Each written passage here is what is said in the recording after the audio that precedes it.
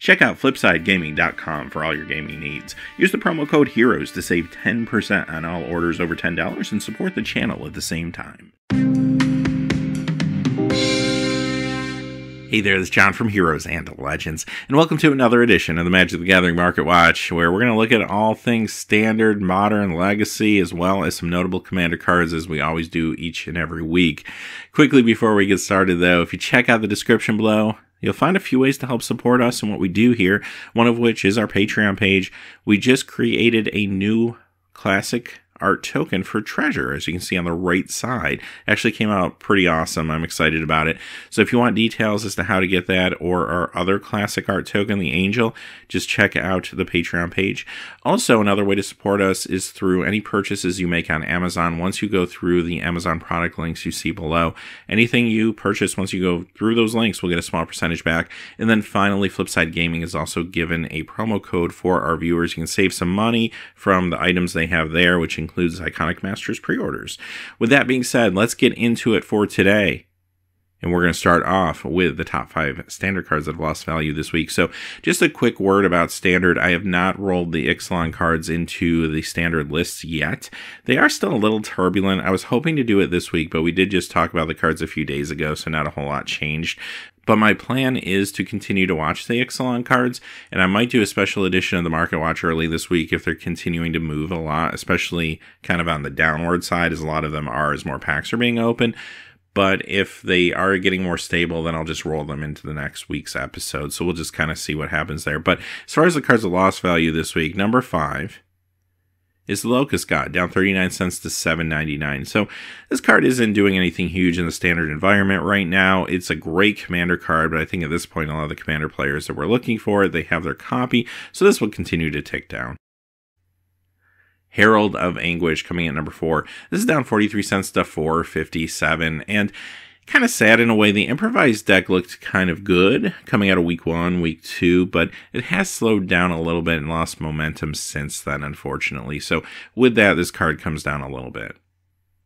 Number 3, Metallic Mimic, down 46 cents to $12.50. We talked about this card at length last week, so I don't want to take up too much time, but the bottom line is you just kind of felt like going into this new Standard, this card was going to be an all-star, because we were looking at a set coming in that was all about Tribal, and this card was successful in Tribal zombie decks even before there was a true Tribal focus, so how could this card not be good?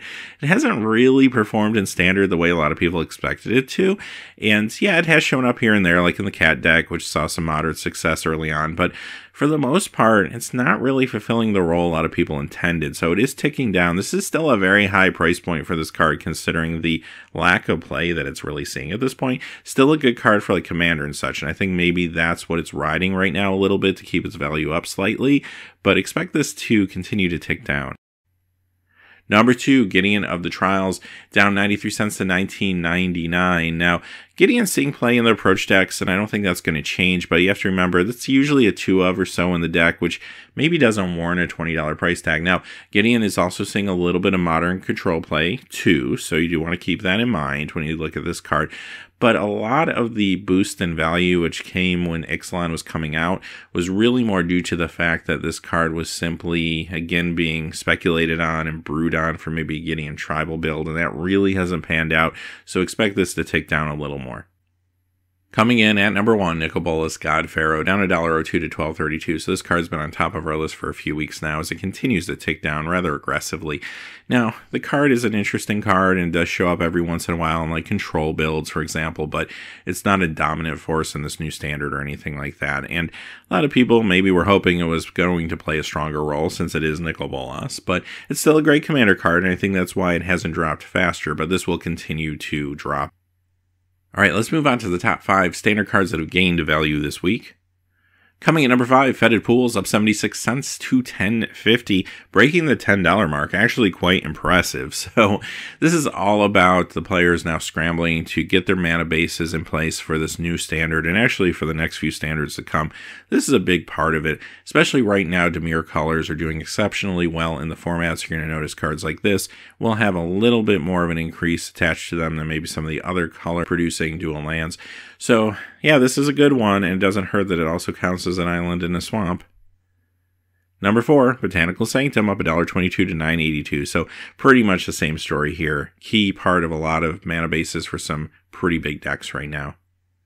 Number 3, Anointed Procession up $1.54 to $10. So on our special Ixalan episode we did on Wednesday, we talked a lot about the Abzan token deck starting to gain some steam, becoming more popular, putting up some good results, and this is a key part of that deck, of course. And I think that deck's the real deal. I think it's going to stick around definitely throughout the rest of this meta, so we'll have to kind of watch and see how much play and how much attention it gets at the Pro Tour. That could make a big difference on the value of a card like this going forward, but I do think regardless, this card is going to go up over the next few weeks before it starts to stabilize. Number 2, Hazaret the Fervent, up $1.54 to $19.80. So Ramanap Red, still good. Who knew, right? The card's awesome and the deck's awesome. So that's not changing. I don't think it hurt that Worlds really showcased Ramanap Red quite a bit. And you do have to adjust expectations there. The Worlds tournament is going to be a completely different meta from what you normally see in bigger tournaments. And just the nature of that tournament, no one's taking any risks with a lot of new cards or anything like that at that point. So yeah, Ramanap Red had a lot of attention on it due to that tournament. That carried over into the regular standard format because the deck is still very competitive and very, very good. Coming in at number 1, the Scarab God again, up $4.44 to $46.99. So yeah, the card's awesome. It's the real deal, showing up in a number of great builds in Standard, and the price continues to tick up.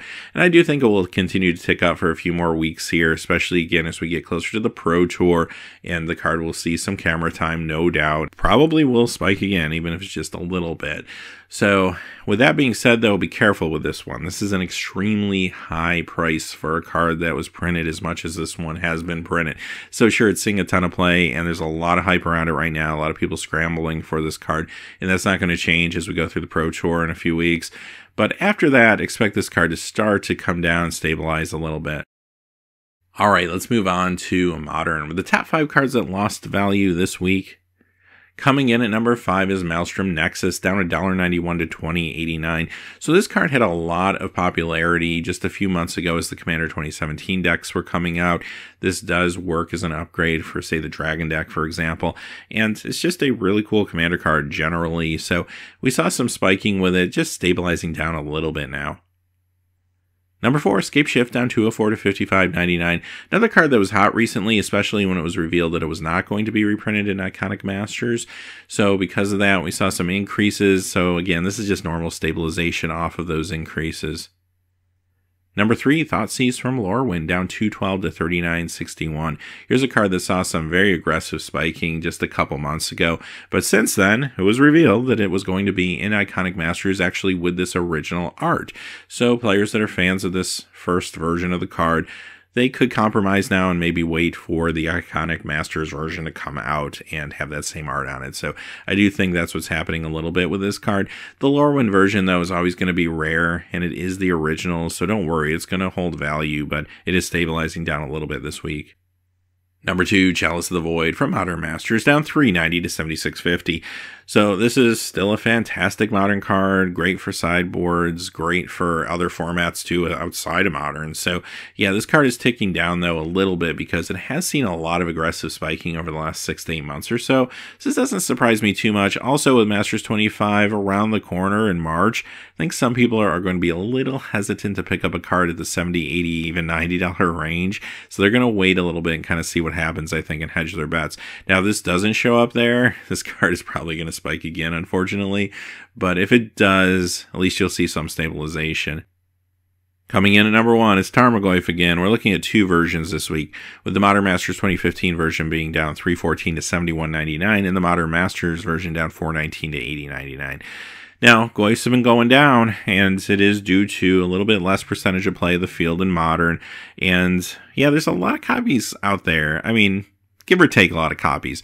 They were just reprinted a number of times in all these Master sets, although those are limited sets and they were mythics, but they just start to compound on top of each other, I think is what's starting to happen here. So with all that being said, it leads to some loss of value when it comes to these Goyfs. And I have seen a little bit of a resurgence in the popularity maybe of Jund decks and Modern, so maybe we start to finally see some stabilization soon here, but I do think these are approaching maybe more of a fair price, and I still think they're still overpriced, honestly, for the amount of play they see and such, but Tarmogoyf is a very iconic card, and you do have to keep that in mind too when looking at pricing, so it's good to see these coming down a little bit. Maybe some players will be able to grab some copies here and there, which is a good thing for the game and for the format generally.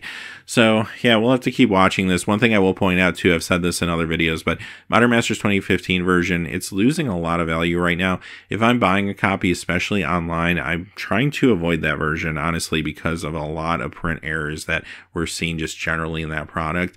So you're better off just grabbing a Modern Masters 2017 version, I think, or maybe even spending just a few more dollars for the original Modern Masters version. Now, future sight versions are retaining value a little bit better, hanging out around the $110 mark at this point. And yes, they are losing ground too, but that is the original card with the unique art and such, and it's a lot harder to find copies of those. So that is going to maintain more value than the others just generally. All right, let's move on to the Modern cards that have gained value this week. And I've kind of alluded to this as we've been talking, but Modern is a little bit slow right now. And it's a great format. People are still playing it, don't get me wrong. But there's a few things that got people maybe waiting a little bit before making some big pickups here.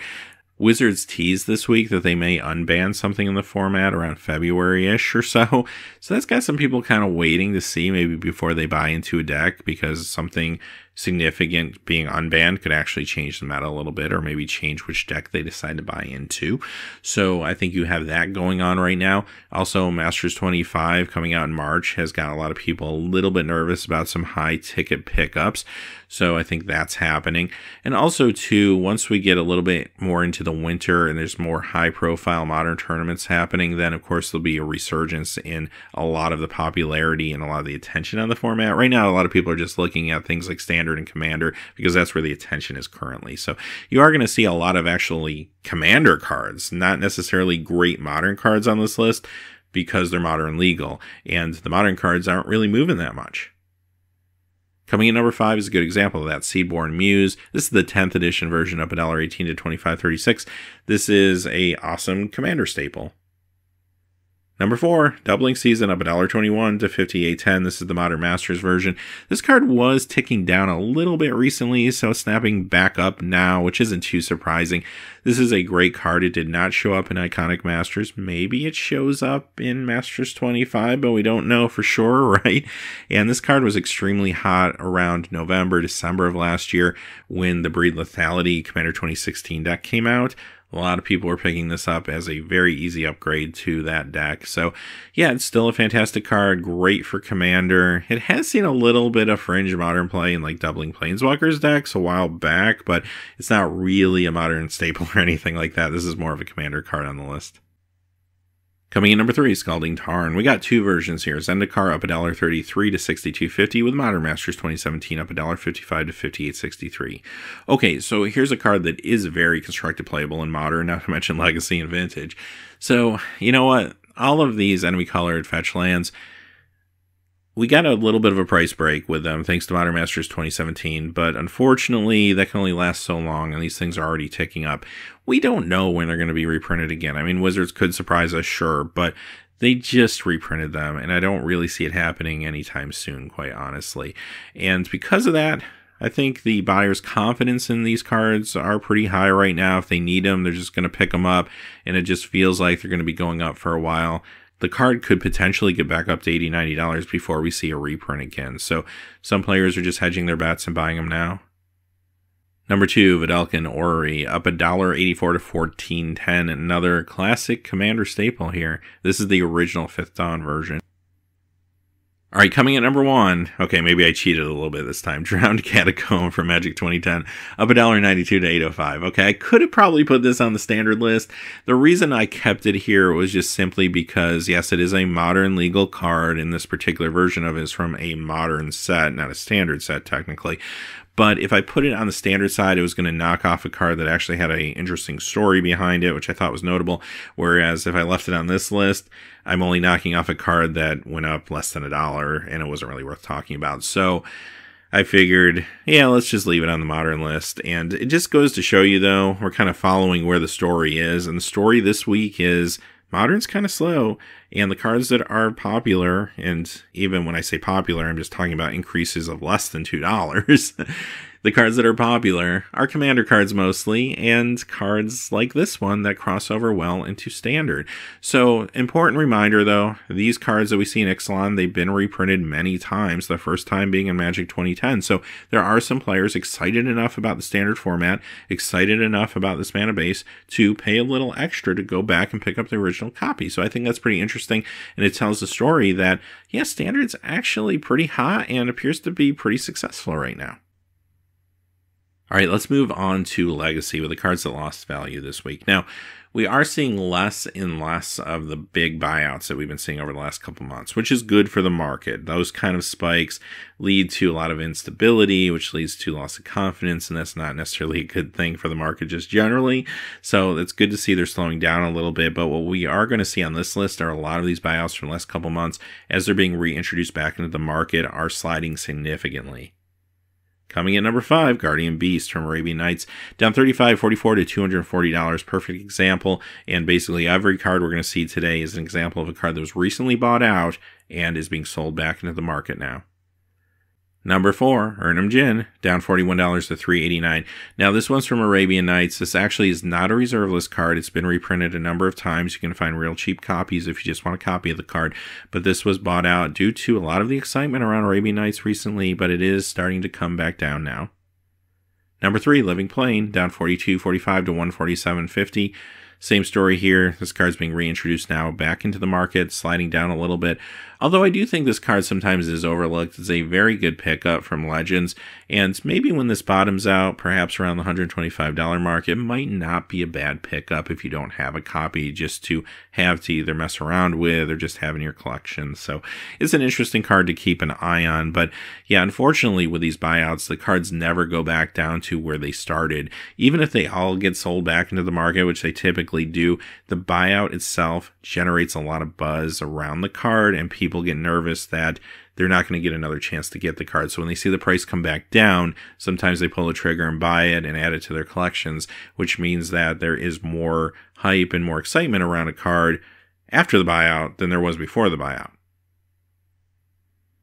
Number 2, Diamond Valley, down $44.99 to $309.01. Another example of this. And finally, Drop of Honey, down $58.39 to $385.83. Now, this card originally got some attention because it was a 2 of in the sideboard of Legacy lands, but then shortly after that, it became a target of a buyout. Unfortunately, it spiked really high, and it is coming down now, which is good to see. All right, let's look at the cards that have gained value this week, and you're going to see that the prices are a lot lower than what we have been seeing. Coming in number 5, Mana Barbs, up $8.92 to $12.49. This is the unlimited version, and this is a pretty high percentage increase this week, so I don't really think it's a buyout, though. I think this could just be due to the fact there was a little more attention on the 93-94 format this week. There were some pros playing it casually that were tweeting about it and such, so whenever that happens, it does draw a little attention to the format, and this card is actually pretty decent there. Number 4, Tropical Island from Unlimited, up $8.97 to $397.94. Wow, it feels like old times. We're talking about dual lands just going up a little bit, going down a little bit again. So it does show you that a lot of the craziness that was going on in this market is starting to subside a little bit. Number 3, okay, here's a buyout. Divine Intervention. I wouldn't want to disappoint y'all. This one's up $12.96 this week to $57.47. Just kind of a funny troll card from Legends. It's on the reserve list, and yeah, somebody is buying it out, obviously. Number 2, Serendib Ifrit from Arabian Nights, up $13.27 this week to $304.99. Now, this card was recently bought out. I think what we're seeing here is maybe the tail end of the buyout, and this card actually was going down in value last week. It's stabilized up a little more this week. It could just be due to the pricing, the rate that's being reintroduced into the market, so I do expect this to go back down over the course of the next few weeks.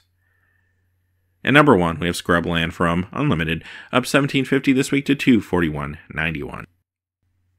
Okay, let's close things out with a few notable cards. Couple interesting, maybe commander cards here, but just some things I want to point out.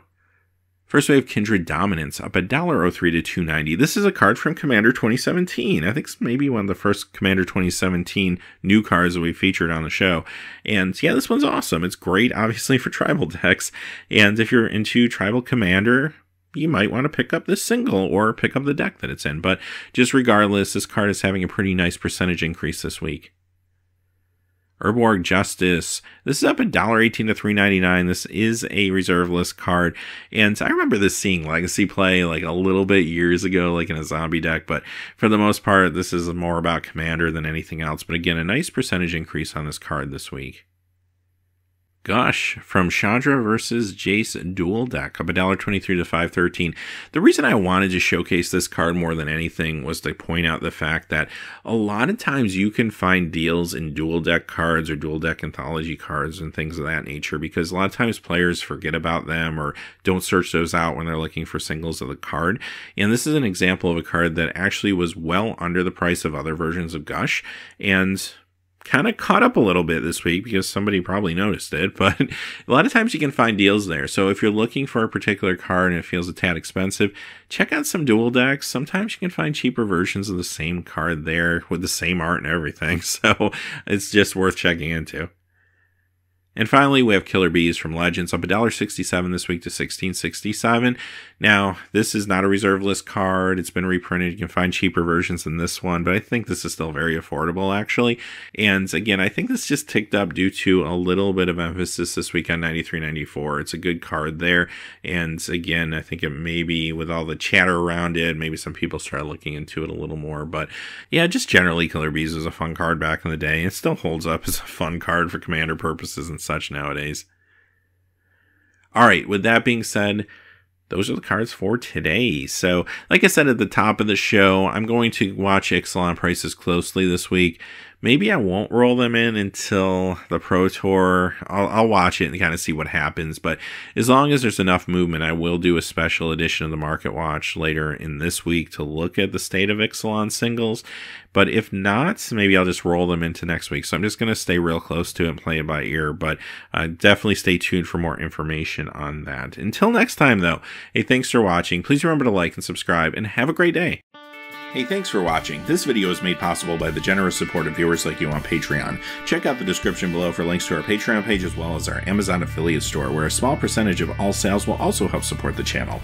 Finally, if you haven't had a chance yet to subscribe, hit that subscribe button so you don't miss any new videos on Heroes and Legends. Talk to you again soon, and have a great day.